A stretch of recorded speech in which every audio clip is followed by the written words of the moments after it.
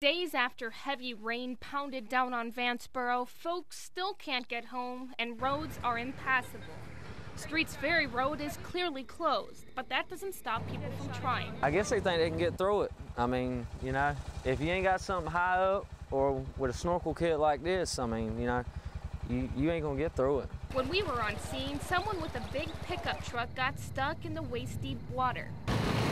Justin Dawson came to the rescue. I just came up behind him and I pushed him right out.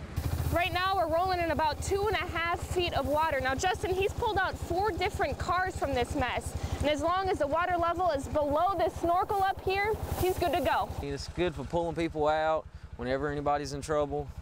It's real, it comes in handy. It's been a busy week for Justin, and his hard work doesn't go unnoticed. They tipped me. I got $20 from one guy. I got $10 from the guy with the Cadillac.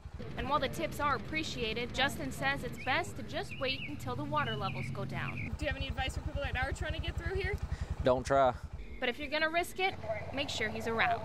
In Craven County, Alize Proisy, News Channel 12.